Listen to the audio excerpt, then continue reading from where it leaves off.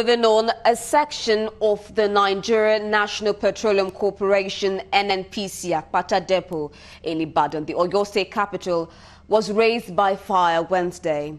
The incident, which led to confusion in the area, started around noon at the loading point of the station, while officials were loading premium motor spirit, otherwise known as petrol, into waiting trucks. Although the cause of the inferno remains unknown, as at the time of this report, about 4 trucks were gutted by fire, while other owners escaped unharmed.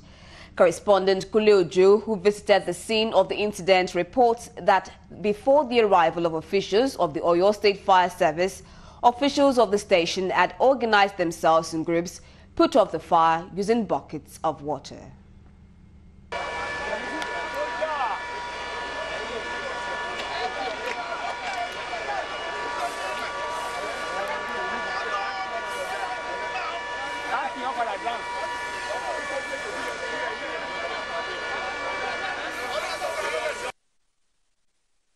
Some of the staff who refused to speak to our correspondent on camera blamed the fire service for arriving late at the scene of the incident, adding that the inferno spread across the loading point of the station.